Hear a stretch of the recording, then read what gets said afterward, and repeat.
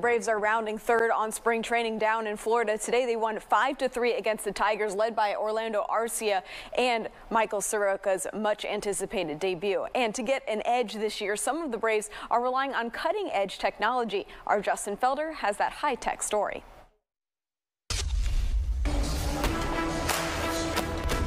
Numbers have always run through baseball's history. RBIs, ERA, defensive runs saved, but pens, pencils, calculators, and the old eye test can only get you so far. You get a recreation of a player's mechanics. You can look at it in all three dimensions, any which way you want. To say, hey, this is what you feel, now this is what the numbers are saying, it kind of is an aha moment. It really just comes down to what are your goals, and then how can we assist you in that? Go ahead. This is P3 baseball, and this is the game how most eyes have never seen it. Here in the hitting, we have force plates on the ground. You can see things such as your vertical force, your torque force. We have a pressurized plate in the back, so we can see exactly what pressure is in your foot. There are motion capture cameras, technology to track swings and pitches, and in the off-season, there were a bunch of Braves.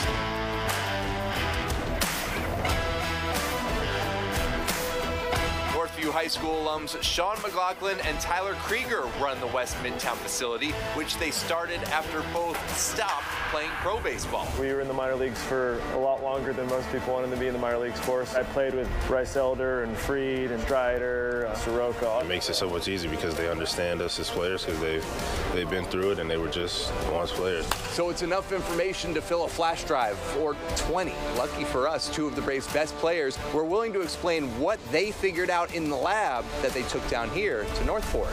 Motion capture tells you a lot, especially as a pitcher. Spencer Strider made regular trips down to the facility from his off-season home in Tennessee. What parts of your body are working harder than others? If something is in a bad position or improper movement pattern, you can see those things and try to correct them. For day-to-day maintenance, it's a big thing, just understanding why is this part of my body fatigued more than another part. Matt Olson's been sizzling this spring. Maybe it's because the guys who helped with his swing have been playing with him since high school. A lot of big things in baseball is path, and I was able to get in and kind of see some things with my path that I didn't like. Thank God he trusted us to kind of help him take a deeper dive into his swing. We've been able to unlock a couple really cool things with him. These kinds of data-driven baseball facilities are becoming more common, but there can be a divide between the numbers-crunching MIT grad new schoolers and the go-by-your instincts traditionalists. I think anybody who knows biomechanics could look at the data and try to assess it, but having actually played the game, they're able to kind of figure out what is actually important to baseball and what's not. You have the old school guys and you have new school guys. The old school guys only want to talk hitting without using any of the data, and the new school guys only want to talk hitting using the data.